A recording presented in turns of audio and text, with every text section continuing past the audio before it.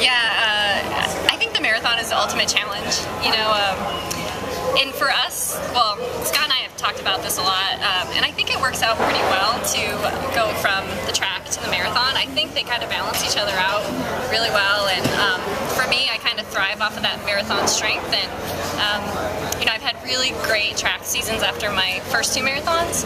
So, I mean, I'm probably more of a track runner than a marathoner. I think that's probably my better event, but I love the challenge of the marathon, and you know, I think it does make me a better track runner and a more well-rounded runner. So when you look at the big picture, do you think you do marathons for track or not track for marathons? I think both. I mean, I guess my first love is probably track, but I mean, I've been doing it forever. You know, I've been doing track since I was in middle school, so it might be more that than the marathon still intimidates me, and I don't know if that's ever going to go away. But I don't know, when you're in marathon training, you know, you're so focused on the marathon, so it's hard to say. I think they just really complement each other well, so you don't have to choose, I guess would be my point. Right, okay. I mean, looking ahead to 2015 or 16, like, track more than marathon? I hope to do both. I guess it depends who gets the marathon bid, you know, the timing. I know that LA is up for it, and that one might be a little bit hard.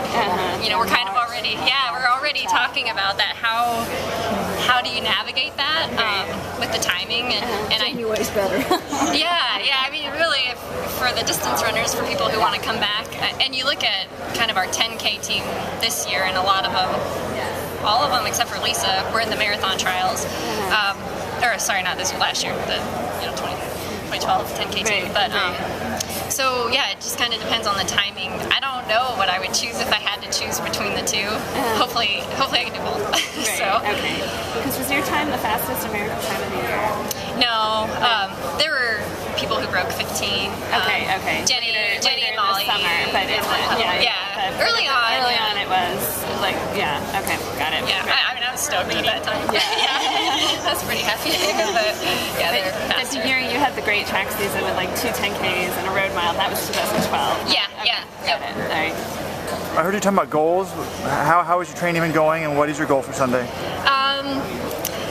Training's been going pretty well, marathon specific. I wouldn't say racing's been going super, but training's been going pretty well.